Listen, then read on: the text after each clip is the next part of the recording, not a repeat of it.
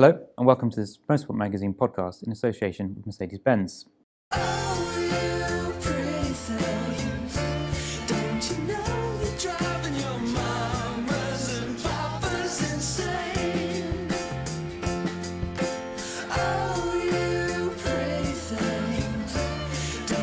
Great design is not only how things look, but also how well they work. The new GLC Urban Edition, now from £349 per month for a limited time only. Joining me today is Alastair Caldwell and Freddie Hunt. And we'll be mainly looking back on the career of James Hunt, who next month will be the 25th anniversary of when he passed away. But first off, I think we should have a catch up with Alastair and Freddie about what you've both been up to, because you've both been very busy, I think. Freddie, you've been filming all manner of people.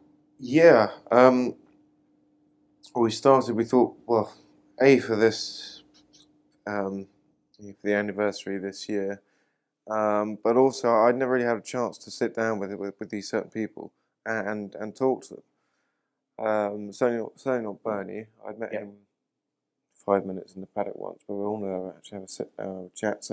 So we organised that, and for Haviland, our sponsors, obviously they wanted some good content, so we thought it would all work well. Hesketh, my dear godfather, who I've only seen him once since Dad's funeral. Right. But anyway, I thought I'd better have a chat with him too. So I think tomorrow that's happening, filming with them. And then the last was with Murray Walker, but unfortunately it was postponed, so it's going to happen. We're yet to fix a date. Right. That will be soon. And then in between, you've been sort of trying to get to Le Mans as well. Well, exactly. Yeah. So sorry, that's the immediate thing that we're doing right now. Le Mans is very much the target. We have some sponsorships for the 24-hour series, but really, what we're looking for a little bit more funding to go into the LMP3 car, but they're slightly more expensive than GT4. Right. A lot more expensive. Right. Once I get some practice in that, and then assuming that all goes well and we keep getting sponsorship in, and then move on to Le Mans. And you recently won at COTA, is that correct? Yeah, so that was a real good one. So that was in November at COTA with two teammates I hadn't really met before, driven before properly, but we all gone really well and ended up winning the race, much to my surprise. Yeah. So we weren't the fastest at all. Right. But it turns out, we were by the end of it. Yep. We looked after the car. We didn't have any issues. Any major issues. I think we lost half a lap or something like that. And I think it was a computer of some sort. Right. Threw its toys out the pram. That was what I'm worried. But anyway, yeah. So we excellent. Went slowly and won it. Yeah. And Alice, you've been doing your own kind of endurance driving around Cuba. Yes. As you probably know, I do an awful lot of historic rallying.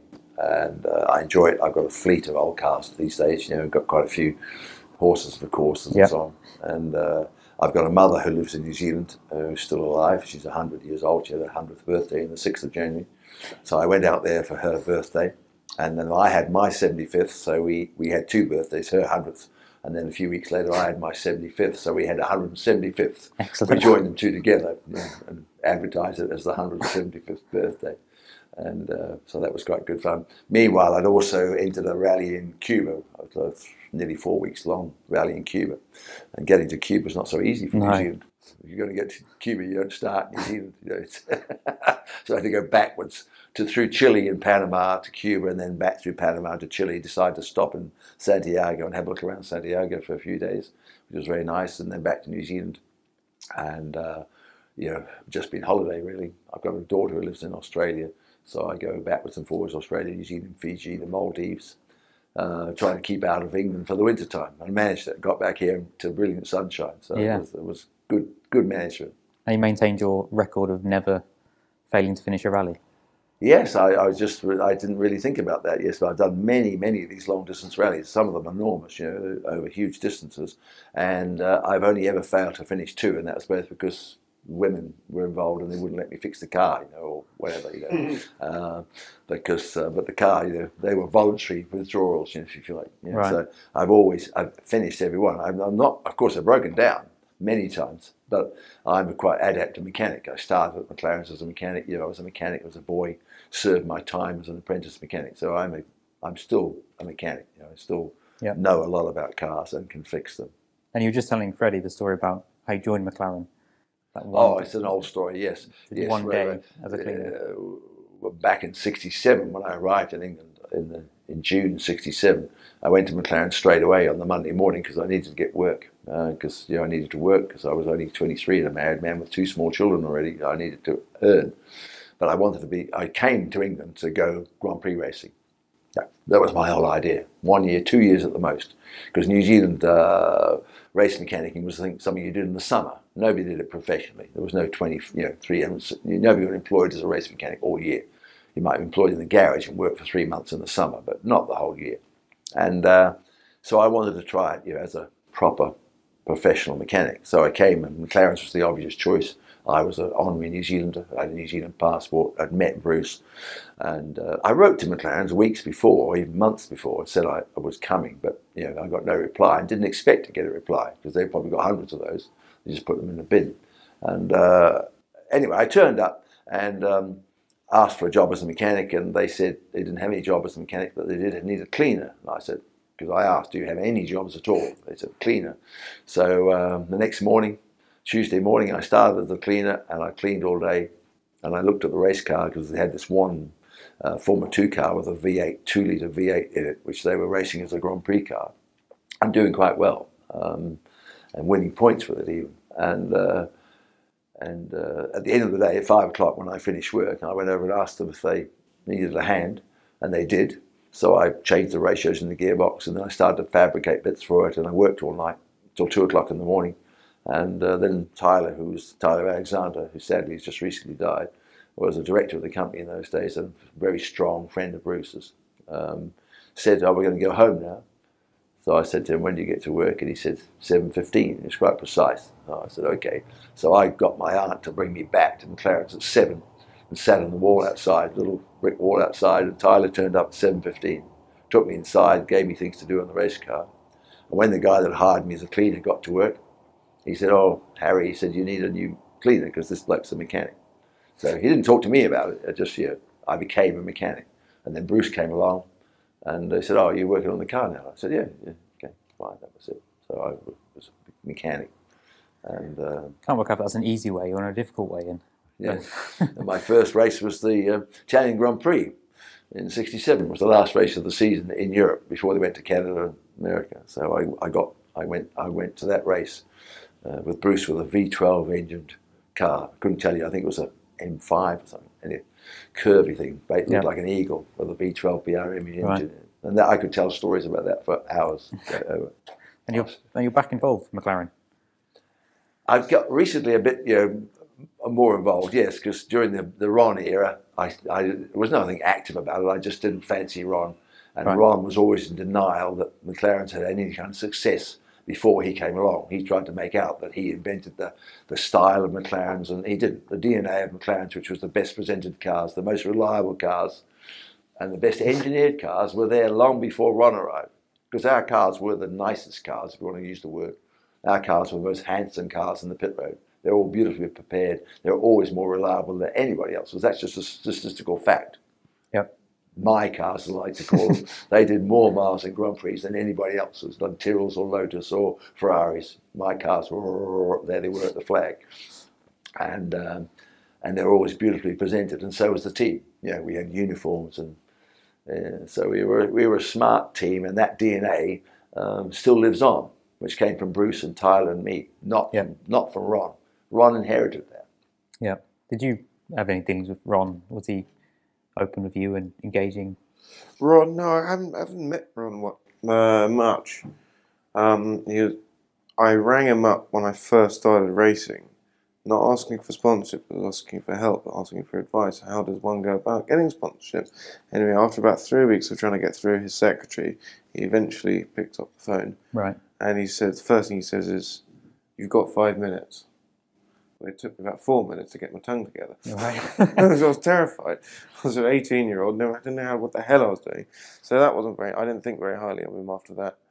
Then I think the next time I saw him was on a boat in Monaco at the Grand Prix probably what, 4 years ago or something now, because of everyone around. Oh, Freddie, great to see you. Right. You know, yeah, have a drink, this, that, and the other. I see. Yeah, so a little bit different. That's about it. Right. Mum said he was wonderful to wind up. He used to go for dinner around at his house, and you know, his OCD. Dad would deliberately kick his shoes off in the other direction, and then go and move things around the mantelpiece. Yes, yes. Yeah, when I first started, of course, Ron, which we would never admit to, was a Brabham mechanic. Yep. And very similar to me in position, I would say. Not that I ever thought about it at the time, but I was a very, how could I say, effective mechanic. I was very much, and I was actually in charge of the Grand Prix team. I didn't have the title, and I didn't have the name or the money, but I was doing it. And Ron was doing very similar with Brabhams. You know, he had Tornac and Brabham, who were the owners and joint owners. But Ron was doing a huge amount of the running of the team, making the cars run just like I was doing. I was running McLarens, and the management was not doing anything. They were just standing around whistling, really, because I was doing it all, even when I wasn't chief mechanic. When I became chief mechanic, and Ron went off and started Rondell Racing, which I didn't have any interest in at all, because I was so terribly focused on the Grand Prix team, my job. I didn't pay any attention to what anybody else was doing. Formula 3, Formula 2, in nothing. Just Formula 1. And that was all I was interested in. Try to get my mechanics and so on to be the same. I didn't want them being distracted by anything else. Right. So Rondell Racing was not something in my image at all. And then to jump ahead, when I left McLaren's, because I fell out with Teddy and resigned, Ron was hired as my replacement. And he was hired by Philip Morris, because Philip Morris wanted very much to keep McLaren's going. They didn't want it to collapse. And Teddy was driving it into the ground, which is why I left. And sadly, I didn't realise the power I had until too late, because I went to work for Bernie. And then when I talked to Philip Morris at the next race, they said, "What are you doing? Why don't you talk to us?" Because we wanted to get rid of Teddy as well. So if I'd talked to them, they would have got me, engineered me to get rid of Teddy. But I did the wrong thing. I left Teddy there. So they were stuck with Teddy. Hate to talk. What year was that? Teddy, 80, 79. Yep. And so then they got Ron in, and Ron got rid of Mrs. McLaren, Tyler, and Teddy. He pushed them out of the nest, basically. He was like a cuckoo. They just gave him enough money to buy them out, and now they were in control. And Ron always claimed to own McLaren, so I'm certain he never did. Because why would Philip Morris give him the company? Philip Morris had the company for a long time. He had some shares in it, but he didn't own it. And I think that came out to be true. When it finally hit the fan, he had 25% or something. If you know something about private companies, 25% is actually nothing. Because the people who've got the other 75%, if you've got 51% of a private company, then you're in charge. Doesn't matter what the other people are doing, what they think they can do. They actually can't do anything if you don't want them to. Anyway, that's politics. I was not involved in that at all.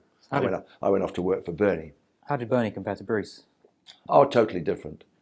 Bruce was a very nice, Bruce worked with his people. Bruce built cars. I mean, literally, he came to work and built cars.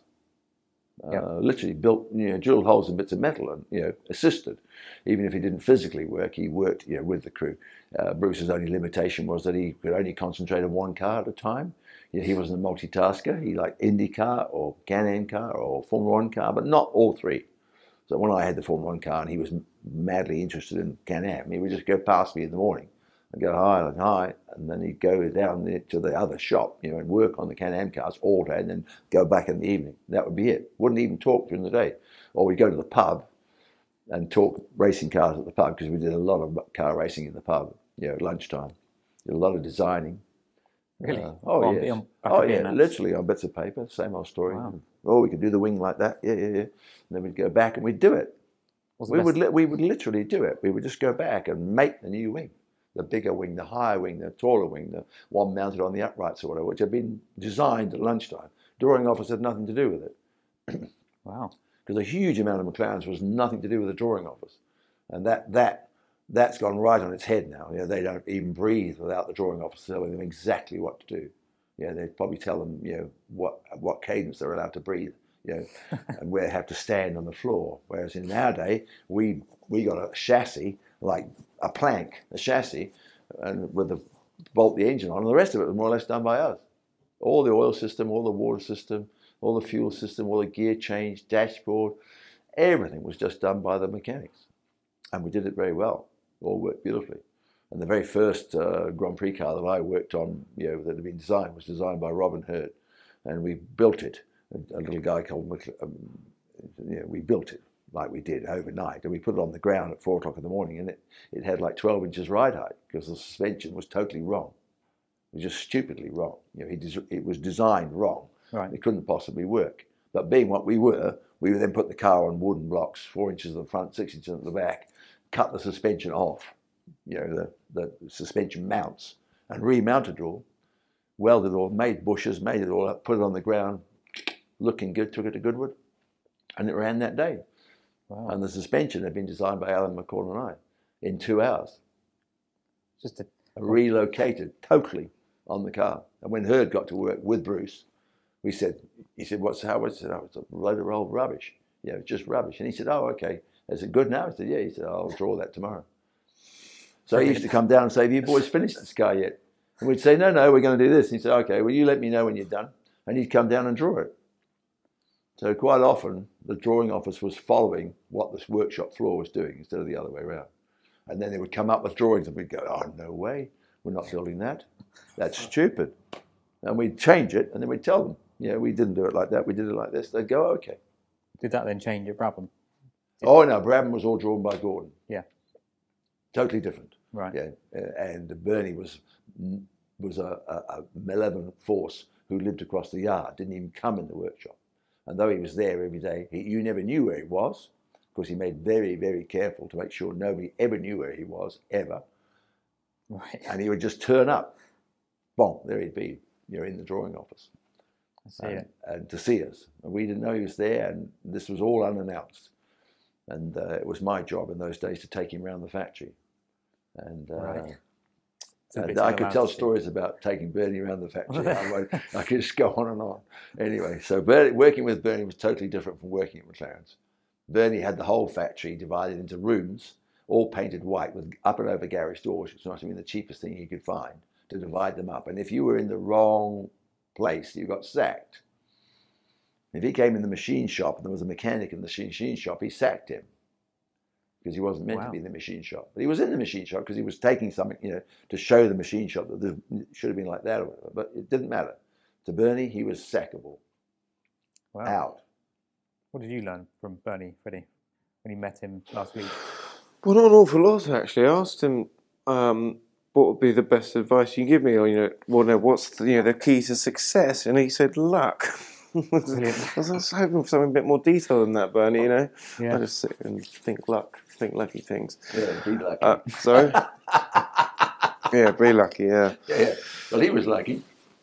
He got the whole thing because I don't think he had any idea how easy it was to take over Grand Prix racing.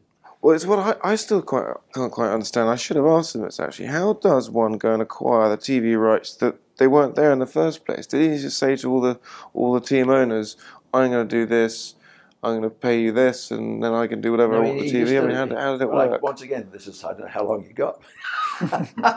But I was there when he turned up. He bought the Brabham Grand Prix team. Yeah, he had as that. a whim. Yeah. I don't know why. And he bought it for pennies because Jack, I think, gave it to Tornac.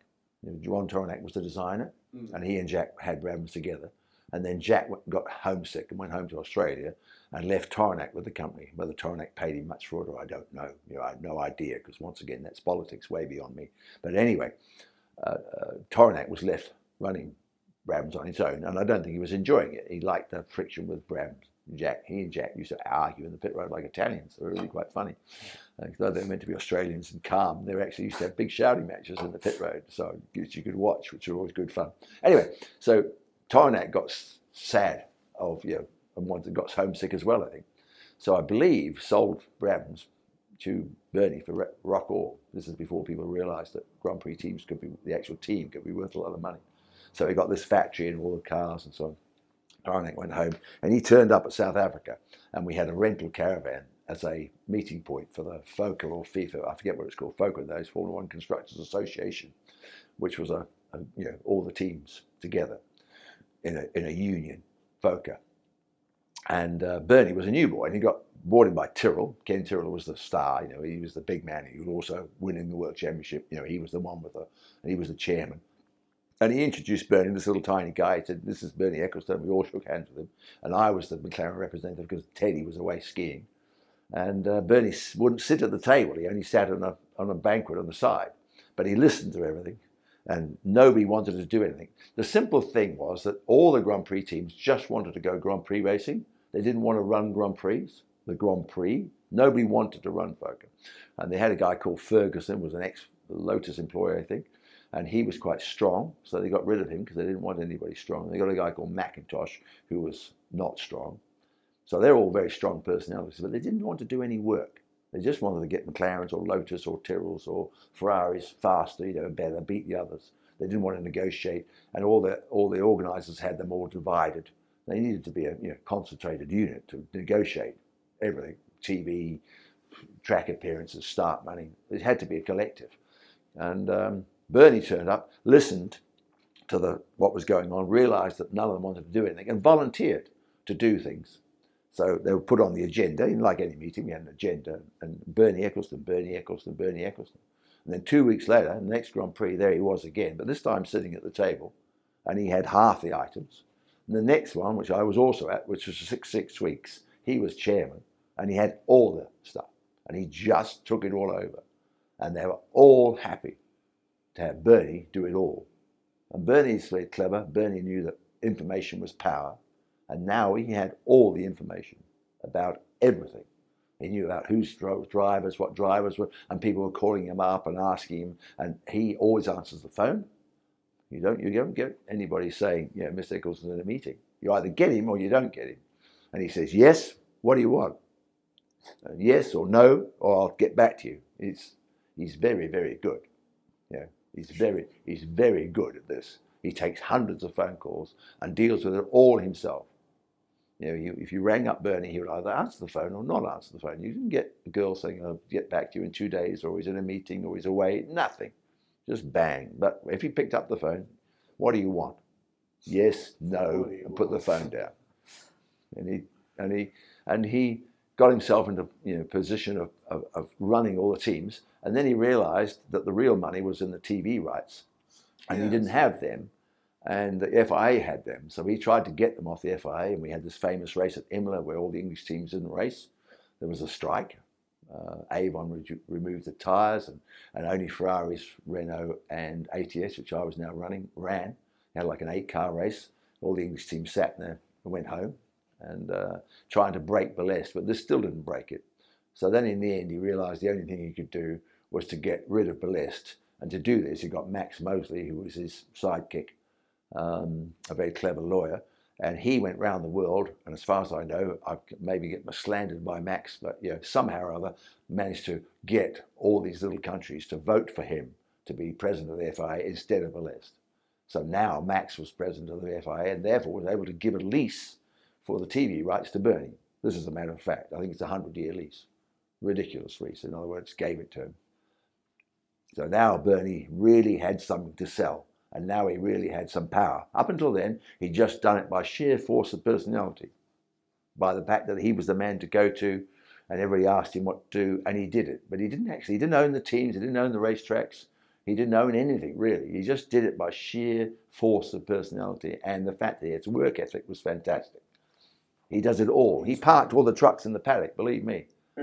He only had 2 or 3 employees, and he did it all.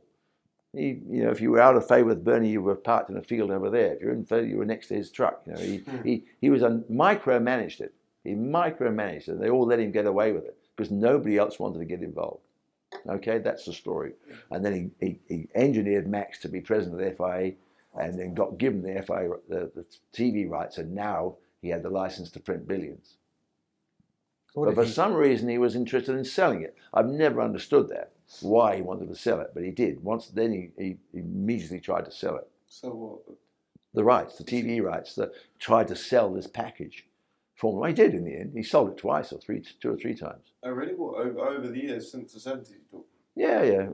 I don't know. I didn't follow the history, but he had all these 100 trucks, which were all beautifully put up, and he tried the digital thing where all the cars were going to have digital cameras, and I don't remember it, but he tried to sell it, and he got this famous female to try and sell it. But everybody who came to look at it had a look, and when they finally lifted up the carpet, there was nothing to sell because Bernie didn't actually own anything.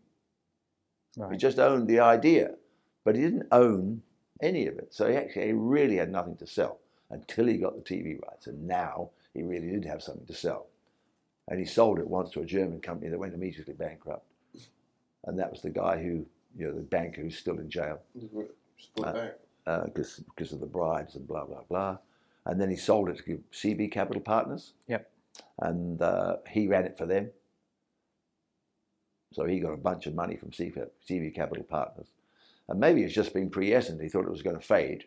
It wasn't going to last forever. So he might as well sell it. But he had so much money by then, I don't know what he's doing, just playing a game. It doesn't matter if he lives to 1,000, he'll never spend the money. There's a limited amount of money you can spend, and Bernie must have plenty. What did he make of teams like Hesketh when they came into the paddock? By then it was a serious kind of championship. You guys at the front were taking the sport. I don't know. I never discussed anything with Bernie. I think he would have been very pleased because it was TV, and it's all good for TV. People who behave, erratically and have lots of girls around and helicopters and champagne. Nothing wrong with that because that's just good TV coverage, and the public like that. So I would think he would have welcomed them with open arms, would have given them every encouragement. Right. Because there's nothing wrong with colour. Nothing wrong with colour at all. I mean, you could say now with modern Grand Prix, so there's no colour at all. They're all like robots. Yes. A whole lot of them. Well, Lewis's new haircut's quite colourful, I must say. Anyway, so the haircut of one of the leading drivers is the main subject of entertainment. Anyway, so that's a brief history of Grand Prix racing from my viewpoint. Remember, this is all based on supposition. I don't have any facts here, but they're all correct. What did you make of Hesketh when they when they appeared in the paddock? Oh, once again, they were abused. They were fine. We didn't see them as a threat. No. See, when you turn up in Grand Prix racing, it doesn't matter what team you are. Unless you win a race, you're not really a problem. Right. Or we start to consistently finish in the points.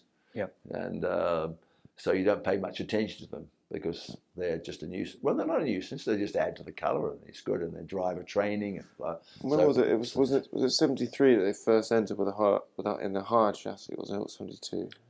Yes, I probably didn't notice because I was too busy. But I think by 74 he was challenging the top three. I mean, not finishing there, but he was fighting. They were potentially there. And of course, in 75 was it? 75 they won the Dutch Grand Prix by mistake. He was winning the. Or you could say by skill, but we would have said by mistake because they stopped at the wrong time. But God smiled on them. They got lucky. They stopped at the wrong time. Well, you just read them. I've read loads. I've read loads of different versions. We would have said he won it by mistake. Sorry, I can't remember the circumstances. But he was leading the Argentine Grand Prix, wasn't he? And he got too overexcited and spun at the hairpin, and then finished fourth or something, or third. Yeah, that may have been the 74. So 75, he won the first Grand Prix. We thought by mistake, and you get lots of congratulations then because people think you've done it once, but you're not going to do it again. It's okay. Right. It was even like Brad was winning a Grand Prix in those days, because they were so unreliable. You went, well done, but you thought, they won't be back next week. They won't be there. So what were your emotions when you found when Dad, it was confirmed that he was going to drive with you guys the following season? Well, were you worried? I wasn't worried. No, interested, just interested. I mean, literally, as I remember it, your father rang me up and said, "I think I'm your new Grand Prix driver." Had he already spoken to Teddy? No. Well, how did he? Oh no, because he had spoken to Emerson. The publicity came that Fittipaldi had quit. Yeah. And this was news to us. Yeah, because we were negotiating with Fittipaldi, and Fittipaldi was trying to get more money out of Philip Morris, double the money, huge amount of money in those days. I believe, if I remember rightly, $2 million instead of $1 million. He wanted $2 million. They said, why? $1 million is a lot. And where are you going to go? Because the music stopped. Because Grand Prix racing, like all racing, is like musical chairs. Towards the end of the season, the music stopped, and if you're not sitting in the car, you've had it. And the only place for Fittipaldi in a competitive car was in our car, which was the most competitive car anyway. He just won the World Championship with it. So he either had to drive for Ferraris, but all the other seats were full. So Philip Morris didn't think they had to negotiate with him. Because what was he going to do apart from retire? As it was, he was silly enough to build another Kopasuka and drive a second Kopasuka, and he got probably paid $2 million by then, and $10 million to build the car. I've no idea, but something like that. They went off to Brazil, and built his own car. They already had one brother's car. team, wasn't it? Yeah, Wilson. But it was their team. It was their team. Okay. So Emerson decided to drive for himself, and they must have got enough sponsorship from the Brazilian government to pay himself a fortune. So he went off, and we had no drive. Meanwhile, Mrs. Hesketh, as far as I know, decided she had enough of her boy squandering her money, and told him that it was over because she was in charge. The lady with the patch, quite eccentric, said, "I've had enough of this, boys. You're out. You're finished. Go home. Get out of the place. Leave. Go away." And so your father was out of a drive. So he had experience. He was good. We'd seen him win races, so he was the obvious choice. And it just went like that. We just fitted like a glove. And he said, "I think I'm your new driver." And I said, "I guess you are. You just have to talk to Teddy about the money, but it won't be a lot." But then he didn't fit the car. Because he could have paid us. I mean, he could have done it for free. We had the best car, or the second best car, but certainly either Ferrari or McLaren was the drive. And so he got paid not a lot. I remember several times I've heard you say he was the cheapest world champion ever. Yeah. Do you remember how much he was paid? Was it like 10,000 or something for the season? I don't know. It's probably like 50 grand or something, and appearance money or prize money, I think. Some choice, but not much. And he always moaned about it, and it was fantastic because on the grid, if I wanted to get him going, I would talk about money. When he was in the car, sitting at the start of the Grand Prix, and I would. In those days, we didn't have a radio. We plugged in. We actually literally had a socket on the side of the car, and he had things in his helmet. We'd plug in and chat, and then and 3 people could plug in or 4, and have a. Teddy would be plugged in because Teddy always ran the number 1 car, because he was the team owner, and I ran the number 2 car, but I ran all of them. But anyway, so I'd come in and chat, and I'd say on the grid, "Oh, how are you getting to Tokyo, James? Coming first class, are you?" And I'd leave him and Teddy having a huge argument about money on the grid, before the lights were about to go out, and that was good because he got my man right revved up. And off he'd go. So he was a natural fit, and as you know, his history. Went to Silverstone. I think it was snowing, and to test him. And the only thing we found out, the car was too small for him, so we actually had to extend the pedals. We put the pedals. Shoes off as well. He had very long. Was it even a strange shape. Your dad had a very short body and very long legs. His waist was very high off the ground, so he had very long legs and a normal-sized torso. So he sat in the car fine, but his legs, were. So he actually had to extend the bulkhead, put the master cylinders an inch further forward for Brazil. Then we flew to Brazil, and I always remember poor Jochen saying, "Who's number 1 on the team?" And I said, "Oh, Jochen, you've always been confused by this. The number 1 on the team is the one who's quickest. It doesn't matter whether the guy's got number 1 tattooed on his forehead. If he's slower than number 2, then he's number 2. Just the way it works. If Bottas starts to out-qualify Vettel race, anyway, if the second driver starts to out-qualify the first driver, the whole team goes, and suddenly he's the first driver. Anyway, we went to Brazil, and after half an hour, we had no screens in those days, or didn't there. Jochen said, "How's it going?" I said, "Oh, you're 6th and James is 10th or something." "Oh, fantastic." Then half an hour later, he said, "How's it going now?" I said, "Oh, you're not going to like it too much now. And James is on pole and you're 8th, which was kind of normal. And didn't you get pole by it was on pole. A quarter of a tenth, though, was it? It was on pole. First race. And sadly, reliability let us down, the engine builders let it down, and the trumpet fell off the engine. Nicky got the better start, like most of the races. I read in one of Dad's books, one that was written while he was alive, he was terrified of buggering the clutch the whole time. That's why he was always so bad off the line. Nicky would always the clutch was always a problem. The clutch was a massive problem. Delicate. The reliability. No, I don't know. In those days, it was a 7 1/4 inch clutch with 2 plates, and getting it to make it free, to disengage, was always a problem. And the start of a Grand Prix is already very tense, obviously, and it's how long you're in gear. And they still, I don't know what they do these days, but in our day, they used to come around. If you're on the pole, you'd sit there for a long time, wouldn't you?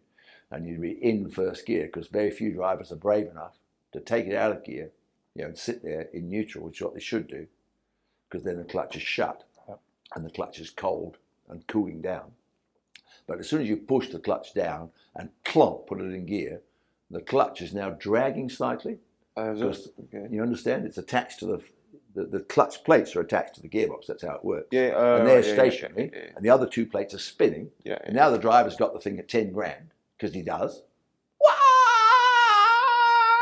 They're all there because they can't hear the engine. Nobody can hear the engine.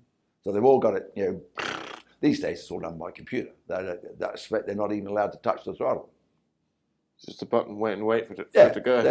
They're not doing anything. But nowadays, the driver had it in first gear, had the clutch down, and many Grand Prix you would see cars get penalised or start early because the clutch would start to grab, and there's nothing the driver could do about it, apart from take it out of gear, but then he'd be terrified he'd never get it back in gear. Yeah. You understand? Yeah, Cars would start to go... So I've noticed cars rolling some of the old footage. And the drivers go... So how do they get away with that? Sorry with the language. I forgot that. Because the car, the clutch is heating up and itself pumps up its own ass. Because as it gets hot, it gets bigger and then grabs more. So that's what terrified them. And getting a clutch that freed, that would be a classic why the number one driver, number two driver. There'd be two clutches in the truck, and all we would put up in a lathe, and they would have been examined to see the run out. And the one that had 0 run out would go in the number one car, and the one that had 2,000 run out would go in the number two car. And this is what happens in motor racing.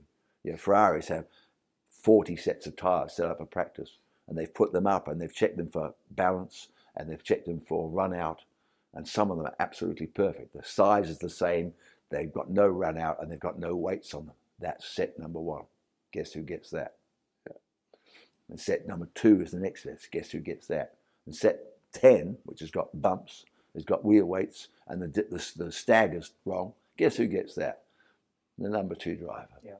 And when there's two engines in the truck, one's got 500 horsepower, one's got 480, guess who gets the one that's got 500? Yeah. But if you out-qualify him with the wrong tyres and the less engine and the run-out clutch, then they start to, who's going to get the better engine? This is what the Red Bull drivers are up against.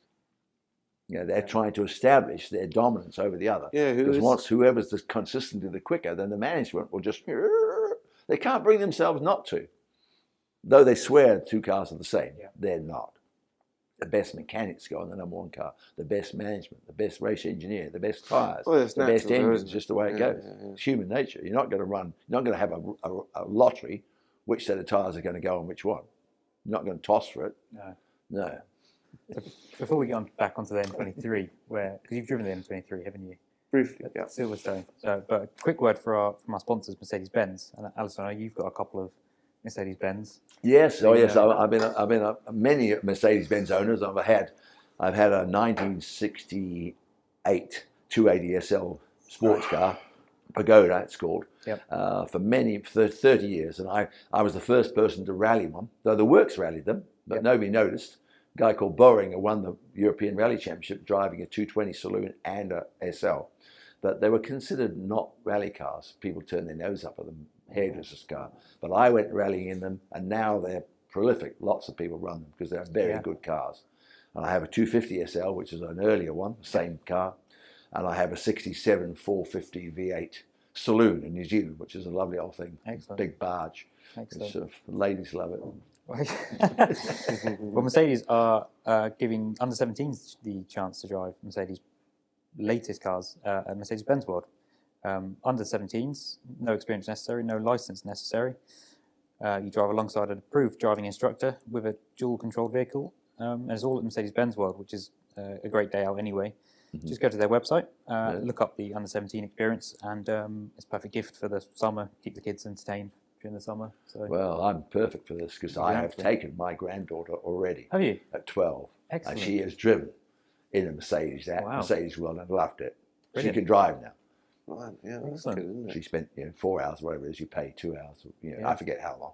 And she drove with an instructor, and then she drove. So she's driven. She's 15 now, but she got to drive when she was 12. Brilliant. And she loved it. There you go. An endorsement. Ah, yeah. As soon as my grandsons are old enough, tall enough, I'm going to take them as well. Brilliant. So they can get their first drive. You know, I was driving when I was 10. Wish you'd taken me. I was on my own. I was 8, and it was in a Mini Metro, and I drove it. And so the car was parked here. There was a skip there. I went like that, and then went just straight into the skip. And Mum said, "No more driving." But no one was with me. No one taught me how to do it. I was just sat on my own. I taught myself, but I had a field. Yeah. My father left the car, and it took me hours to work out how to go backwards because it had a column change. Right. And I could make it go forward. It had 4 speeds, and a column change. I couldn't make it go backwards. And then eventually, just all my accident, you pull the knob out and push it down, clunk, and that was reverse. So I managed to get it out of the garage, and I got to drive it around the field endlessly. Brilliant. And then put it back again. And he never said a word, but for certain he knew I'd been driving it.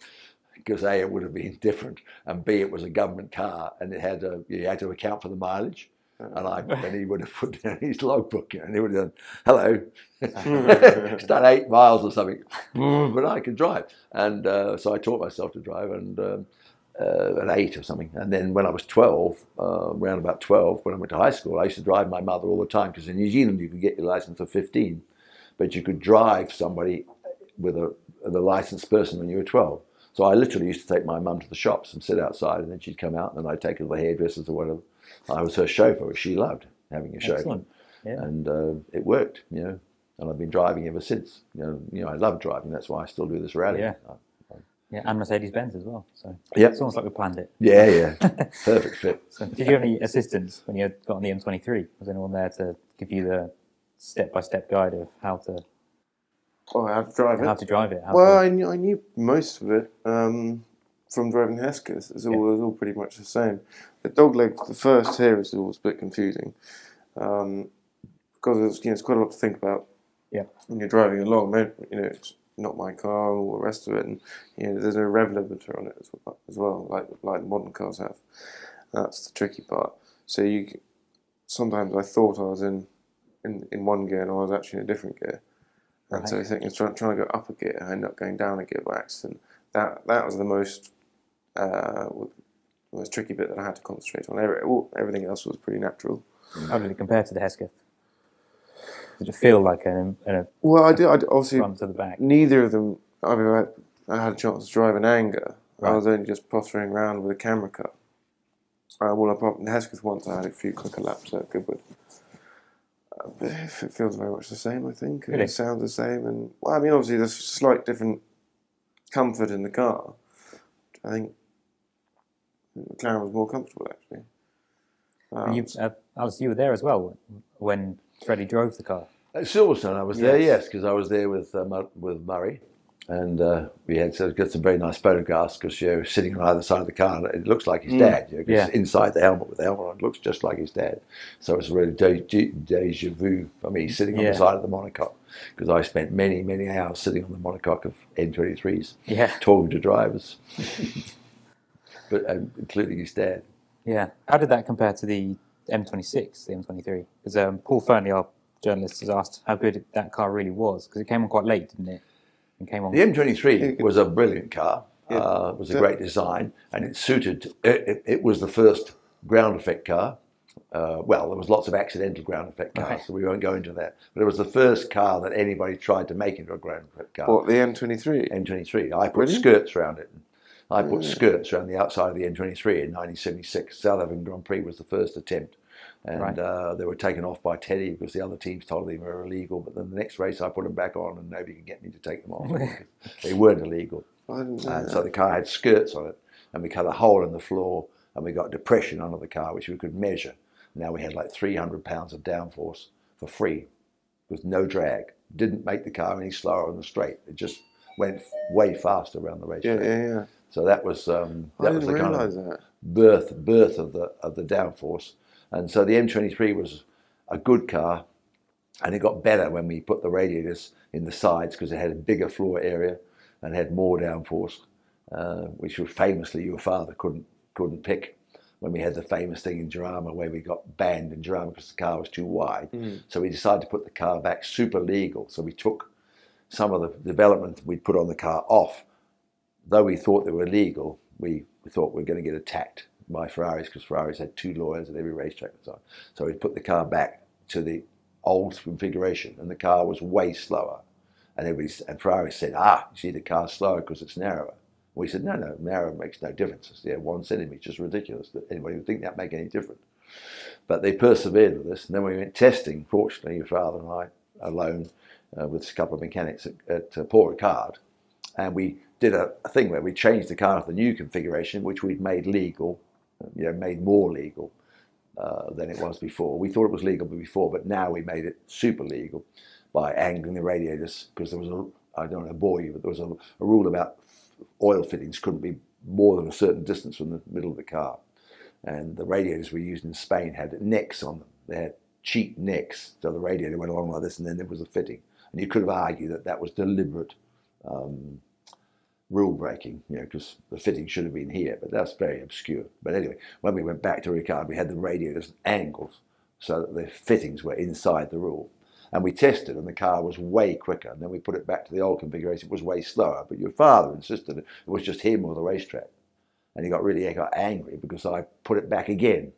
And again it was faster. He still insisted it was no better. But in fact, it was way better, because the ground effect was good. That was the thing, because he couldn't feel it. The ground effect was not immediately obvious. But in fact, we took the oil coolers. Surely in a high, especially poor in high-speed corners, took the coolers away from under the wing, and increased the floor area, because these pods, which were on the back of the monocoque, made the monocoque bigger, and had skirts on them. So we had more downforce and less drag, and the thing was way quicker. And the rest is history, because we won the next day. The next weekend, we had the French Grand Prix, and he won it going away. Ferraris blew up both engines. I think we finished first and second.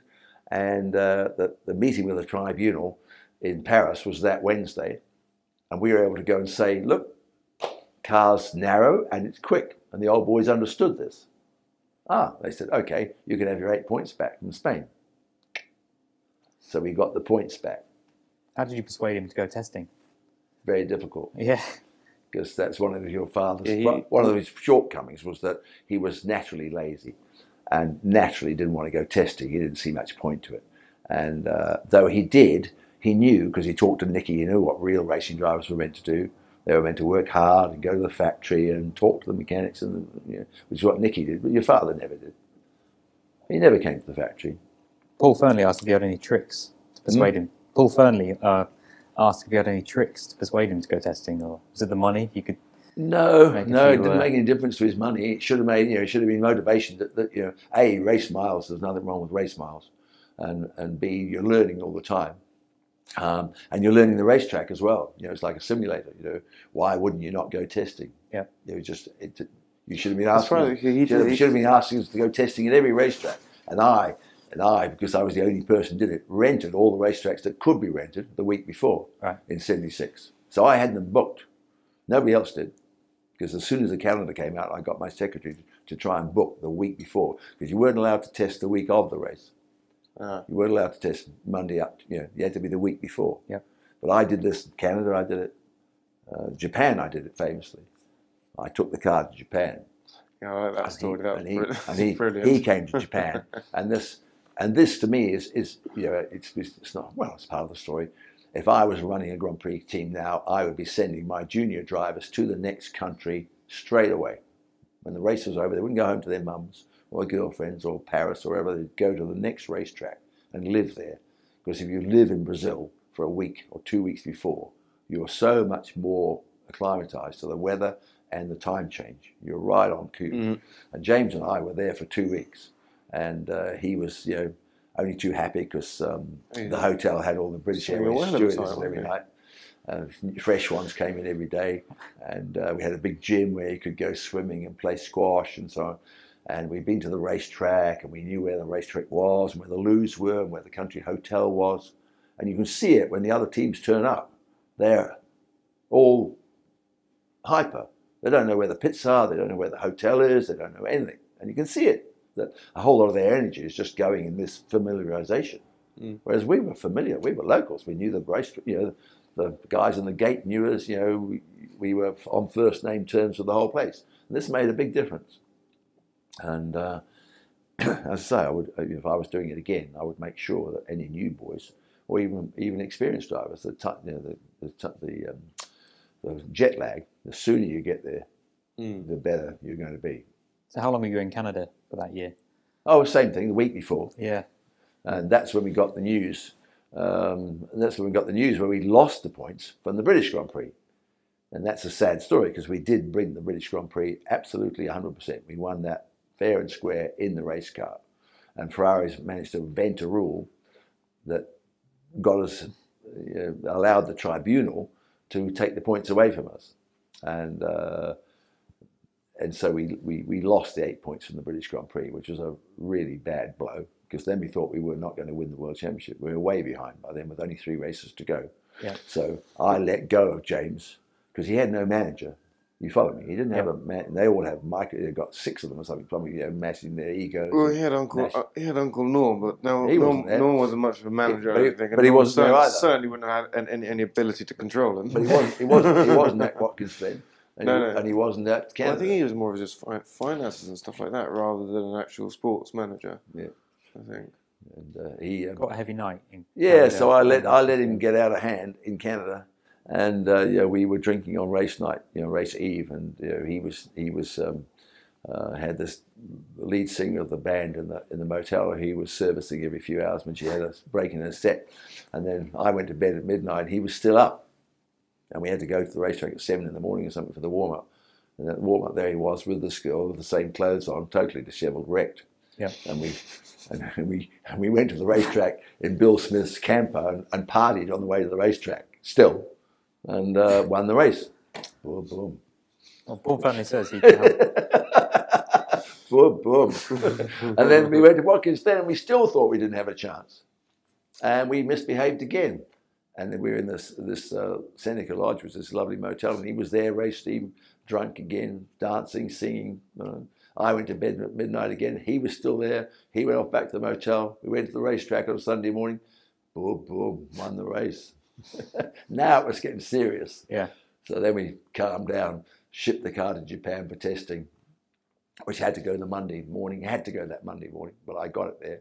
Yeah. And that was the only flight in the week that would take the plane and take the car. Fooled Ferraris into not taking theirs by answering all Ferrari's phone calls in the tech centre. Brilliant. Tell them that the manager wasn't there, he was playing golf and whatever. It's all good fun. So they didn't ship their car. We did ship our car. We flew out there. The testing was useless because the car actually failed on the Saturday morning, but we had a lot of fun. And we settled right in Japan, James and I and the boys. I can tell stories for hours. So when a question here from Simon Wilson asked about when James went to the Formula Atlantic Series, was that to get acclimatised in America, effectively? No, that was money.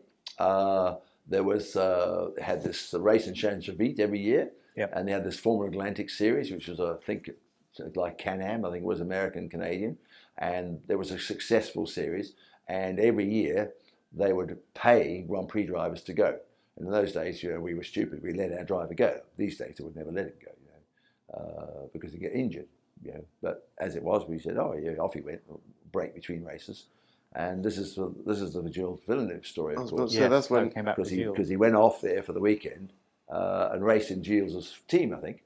Gilles just pissed off into the distance, didn't he? Yeah, and unlike most times, race drivers would never tell you that the race driver was great. But James came back and said, "Oh, you've I just raced this weekend against this kid called Villeneuve, and boy is he quick." So we discussed it, and we were looking for another driver anyway. We had, I forget now, Tanbe was it then, or Mass, and we were looking for a replacement for Mass. And so we discussed this, and this guy Villeneuve had a manager. So we Teddy rang up this guy's manager and said, we'd like to talk to Gilles about maybe doing the end races, because in those days we used to run a car quite often at Canada and America because they were the last races of the season. So we'd run the third car, because if it got crashed, okay, it wasn't that big the season was nearly over. Yep. And it was quite common for people to run 3 cars at the end races. Silverstone is first. Yeah, you have to let me finish the story. And so we talked to Gilles and we talked to his manager on, let's say, Monday. And on Tuesday morning, the receptionist rang up and said, there's a young man here called Gilles Villeneuve, wants to see you. We said, oh, okay. And that's the fantastic thing, that we just talked to him on the phone about maybe running him in a car the end of the year, 6 months from now. And he put the phone down and bought a ticket to England. He went like that and bought himself a ticket to England. And didn't say anything to us, didn't ask us where the factory was, whether we'd be there. He knew we were there because we were talking to him the day before, and it was the British Grand Prix coming up, or, you know, we're in between races anyway. So he sussed all that, and he just came. And this was an immediate hit because he came. We didn't ask him to come. He paid for himself. He turned up, showed him the cars. Oh, loved the car, got in the car like Bruce used to do, and made engine noises and tried to steer it. Oh, looked at all the drawings, met everybody in the factory, went round and was totally enthusiastic about cars. And we said, this is the boy for us. How did he compare? This boy suits us just fine, just on his demeanour, the way he was interested in cars, and he spoke very bad English, you know, very, very strongly accented English, but perfectly legible, but, you know, very accented. And so we said, okay, we'll run 3 cars at Silverstone because that's the home race. So that's another chance to run a third car if we have a crash, or, you know, we can repair the situation because we've got the factory to do it, and we got more personnel. So we ran him at Silverstone, and sadly the car, the water gauge broke during the race. So we stopped to report that the gauge had gone flat, and we checked it was fine and sent him off again. Otherwise he would have finished in the points in his first race. And I remember so well in the first practice, and I was running the car, and he did 16.1, 16.2, 15.9. It was going down, and he never did a slow lap. All the laps were, you know, good, and his times were coming down, getting more and more competitive. Then during the lunchtime, you know, break, because we used to have 2 hours break then, you know, I mean, we might run for 2 hours in the morning and 2 hours in the afternoon, those kind of days. Qualifying was 2 hours and 2 hours. Every lap was timed. Anyway, journalists started to come back. Nigel, I think one of them who was here the last time with the podcast, and said, boy, you should see your boy spin at Beckett's. And he spun here and he spun there, and he spun on every corner on the racetrack except Woodcote, which was a bit too tricky to spin at. So I said to him, these journalists are telling me you spun at every corner. He said, yeah, how else do I tell how fast it goes? And I said, you didn't hit anything, and it doesn't show on the watch. He said, no. Because he was so good. His car control was just uncanny, because we didn't know this, but he would spin the car, and you saw it later in races. He would spin the car and go down through the gearbox and be facing the right way.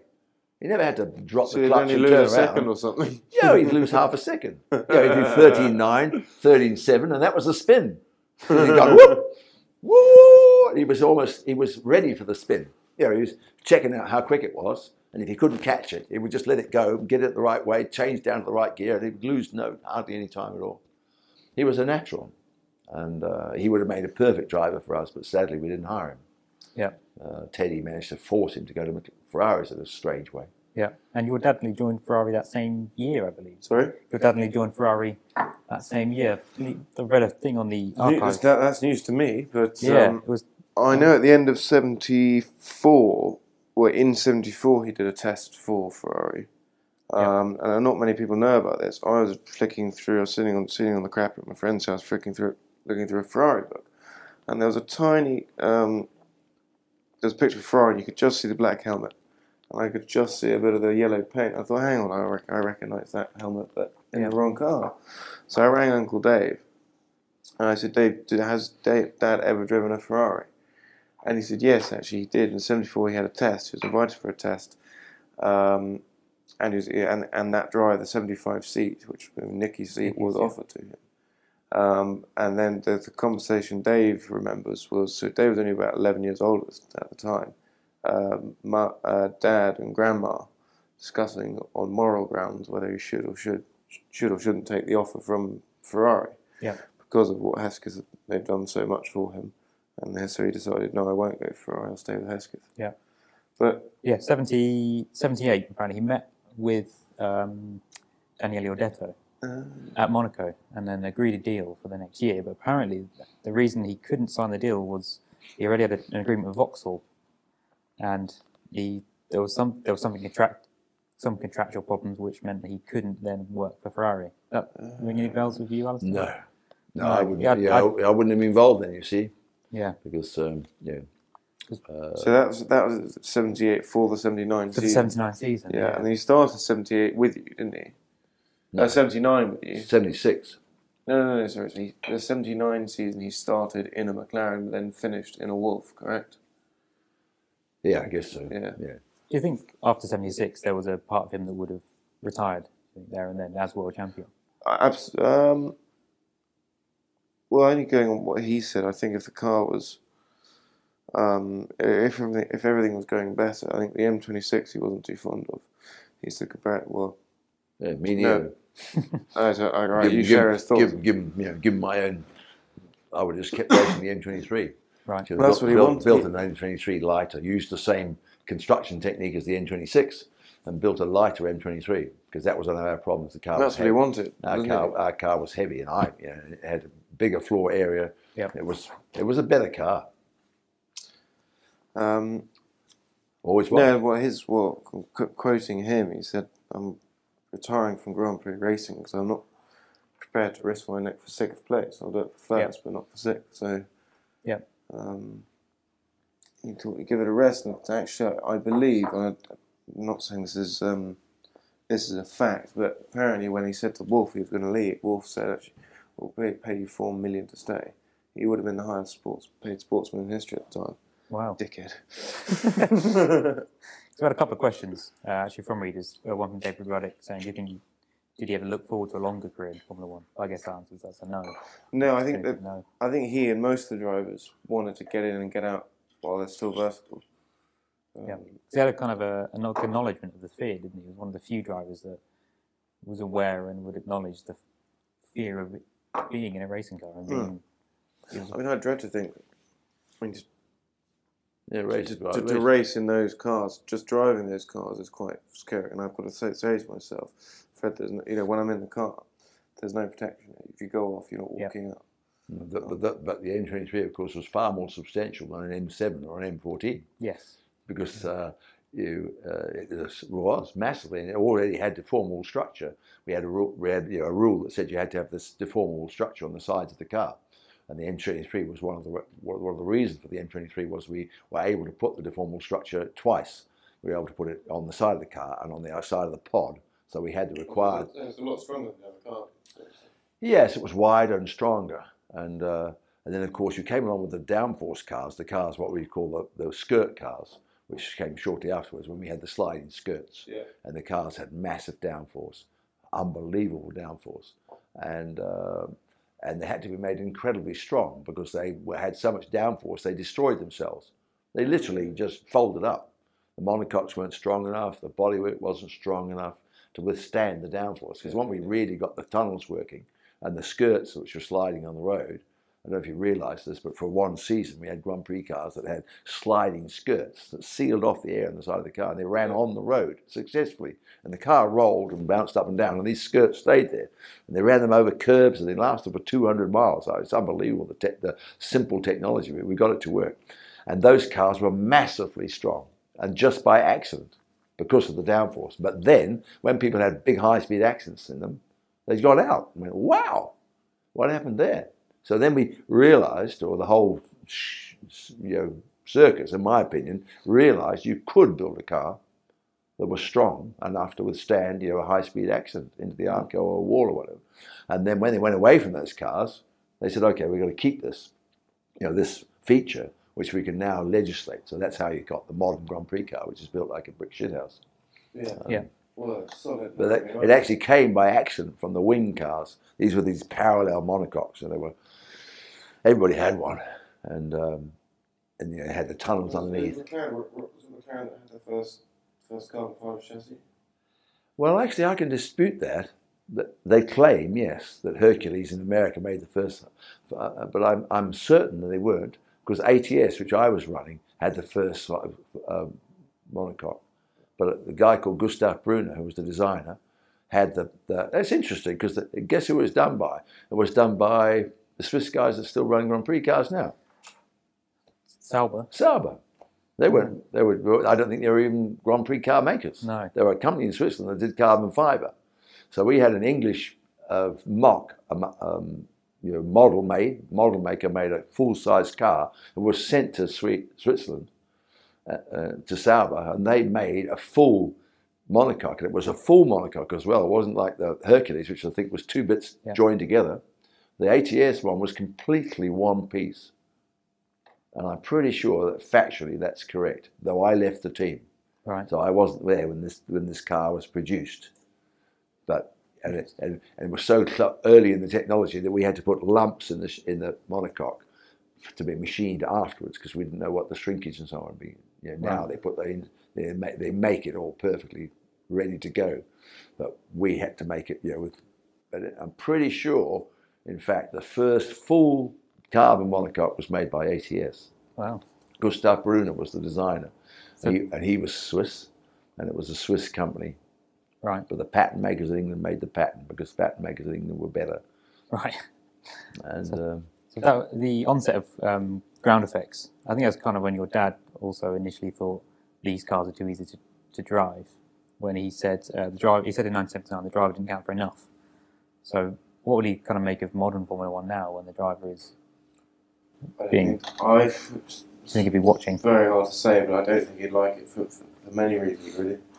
I mean, I haven't driven a modern Grand Prix car, or even sat in one and been told what's what. There's an awful lot of buttons. Yeah. An awful lot of buttons. I'll definitely be pressing the right ones. It's going to be a nightmare. I don't think he'd approve of that. I know he would hate all the rules and regulations. Even Bernie said that the other day. He said that's absolutely ridiculous. It's killing the sport. Yeah. And I know that sport has lost a lot of fans. And that's the one thing I did. I asked Bernie, I said, what makes Formula One? He said, it's the fans. You've got to put on a show. If fans don't come, no sponsors come, there's no money, no one goes racing. Yeah. And as a result, now they're killing the sport. So, yeah, I think that would be pretty upset. Yeah. I've got a question from Brenton Caitler, who did say, what do you think you'd make of the Halo? I guess with his importance on safety that he had, he'd probably approve of the Halo. Yeah, he was. He's very safety conscious. I like to put it out there that there is a quote that's become quite well known, but that wasn't as close. So it says, "To hell with safety. All I want to do is race." James Hunt. That is absolute crap. rubbish. That's on. This guy's selling this T-shirt with that on it. There's a T-shirt, James Hunt, very nice T-shirt, but it's got this quote at the bottom, which is rubbish. Yeah, so that was the last thing Dad would say. Dad was all for it. I was involved with your dad, you were the safety, and he and I used to argue or discuss it. But I wanted to make the helmet part of the car. Maybe. Well, the whole purpose of the seatbelt has got you actually trapped in the car, right? Yeah. And if you're not conscious, you can't undo it. Somebody has to undo it for you. There's no. It's still that way. Somebody has to reach inside and undo it. So my idea was that we'd make the helmet part of the car. So the the driver would get it, and you put the helmet on, and I mean they're nearly there with USAC. They've got tethers on them and cables because of the G-force. You're getting so close to having the helmet. So my plan was to have the helmet fastened to the car, so then the driver could use it to lean on in the G-force instead of. Because when we had the ground effect cars, these parallel cars, the huge problem was your neck. I mean, people blacking out. Oh yeah, PK would do 1 or 2 laps, get out, and he'd have a bucket, a bit like your dad, throw up in the bucket because of the G-force. Whoa! And then he'd get back in the car and he'd go again. And I remember classically at Zandvoort, we had this car, and at 180 miles an hour, it would start to do this fluttering business where the thing cut off. And he said, I can't see and I can't breathe, but don't change the car because this car's so fast. And he would see the shape of the grandstand go past and know to brake. And then he couldn't find the brake pedal because the car was shaking so much. So he put a side on the brake pedal, like PK, so he could put his foot off the throttle and hit the stop and then push the brake. Oh, madness. Absolute madness. Couldn't see and couldn't breathe. But only on the straight, you see, because the trouble with downforce is on the square of the speed, as you probably know, that it's at 100 miles an hour you've got X, and at 200 miles an hour it's not 2 times, it's 10 times. It goes like that. So you've got this hugely unwanted downforce, which is now why they've allowed them to hit the ground again. They weren't allowed to hit the ground. We had them hitting the ground. We had sparks coming out the back. Chung, chung, chung, chung. Because if they want, we would have had wheels on them. I mean, literally. I don't know why they don't do it now. Now they allow them to hit. They could have just little jockey wheels under the monocoque. So on the straight, they would just go. But the sparks are good. They're obviously stupid. Yep. I mean, we used titanium because it was light, but it made an enormous amount of sparks. Well, it's really stupid. You can't imagine how stupid people are motor racing. All of them. All of them, because we had the sliding skirts which had ceramic on the bottom, and this ceramic didn't spark, and it lasted 200 miles. So they could have ceramic strips on the bottom of that car, would make no sparks, it would never wear out, it would run the whole race. The sparks look good. Yeah, the sparks look good. Look great ones, but probably don't look so good when you got them all coming in your face. No, if you're the driver behind you, and your car's leaking fuel. Yeah, I suppose. Yeah, or your car's leaking fuel, or the one in front is. And there's sparks, and these titanium sparks last a long time. So from a logical point of view, you couldn't think of a more dangerous thing to do. That's true. That's true. We are rapidly running out of time. But there's no logic to motor racing, just like there isn't to anything. No, that's not a bad thing necessarily. One question to wrap up is from Anthony Jenkins. Quite simple. James's helmet was simple yet iconic. What would he have made of the drivers changing them every season, every race? I don't know. I mean, he picked his school car, the Wellington car. He was very proud of his school. His father went there, and he went there. And I was supposed to go there, but I was too thick. And well, I think in those days, all the drivers kept their same. That was their sort of part of their personality, and I think it's a shame that they changed them. Because signature. It's very difficult now to tell who's in the car. It drives me mad. Yeah. Because once again, they're stupid. The people who run motor racing are essentially pretty stupid. Because once again, logically, there's very little to pick who the driver is. You can't see the number of the car. You can't hardly see the livery because the liveries are so complicated. So the one thing that would be distinctive would be the helmet. So you would stick.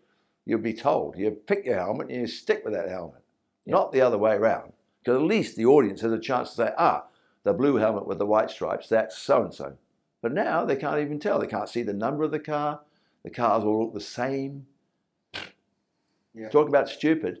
You couldn't make up how stupid they are. The livery of all of the cars would be very difficult to tell them apart. Yeah, it's pretty bad. It's pretty hard anyway. Yeah. But because they're not distinctive colours, then it's the nice thing about the McLaren being orange again. Though sadly, it's the wrong orange. Hello. Hello. We decided to paint it orange, but not the right orange. Because when it was the original orange, it stood up like DBs. Every picture of a Grand Prix in a magazine from then on, Motorsport included, would always have a picture of a McLaren because they looked so good in colour. Yep. Even though they were 10th on the grid, they would be there because they looked. The colour photographs looked great. But yes, to recap, the helmet should stay the same. Yeah, it's just stupid. And do you see a James Hunt character on the grid? Do you think? Sorry? Do you see a James Hunt character anywhere on the grid right now? No chance, no. Kimmy's kind of as close as the closest as you get, but he's. Yeah, hasn't got Kimmy wins because he has got no character at all. Yeah, he's the winner because he's like a zombie, and that's funny. Yeah, he's brilliant. Right. I think it's a shame. The most sort of the bubbliest of drivers of them is probably Ricciardo. Ricciardo, yeah. Ricciardo's the only one with any style. Got only a bit of spunk to it. Yeah. Lewis, his driving is incredible. But he's just so bloody dull. Yeah. Which is a real shame. Who else? Well, I don't know Verstappen, but he seemed quite fun in his interviews. Yeah. He had a bit of a giggle. I think he could be a hell of a driver. Well, I think he's a hell of a driver. Get him in the right car. Yep. With the right amount of luck, the mechanical failures, I think he'll be very tough to beat. He's kind of a throwback to the old days, isn't he, Verstappen? So. The way he races, the way he's always on the limit, and so it's refreshing. Yeah, he's got a bit of Villeneuve about him. Exactly. So, but thank you so much for joining us today. Good luck with the Chase for Le Mans as well, and Alastair, good luck with the next rally, whatever that may be. Yeah. And thank you, Jack, for behind the camera and mics, and we will see you again soon. Don't you know you're driving your mind?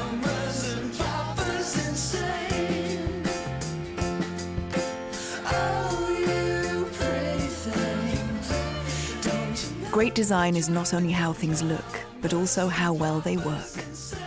The new GLC Urban Edition, now from £349 per month for a limited time only.